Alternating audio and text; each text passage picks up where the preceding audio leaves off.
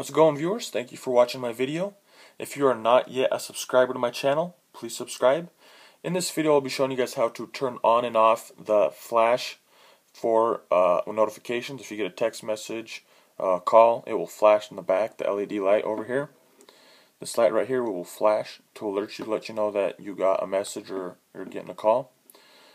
And you do that by going to Settings, and from Settings go to General, and from General it's right here under Accessibility, and from here just scroll down and there is LED flash for alerts.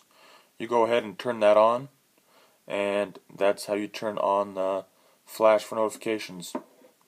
And if you get a text message or a call, this will flash. And turning it off is the same way.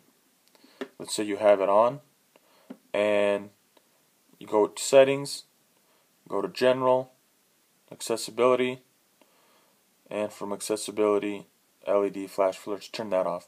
So that is how you turn on the flash for alerts on an iPhone 6. Hope you guys found this video helpful. If you would like more videos like this, please like and subscribe. Thank you.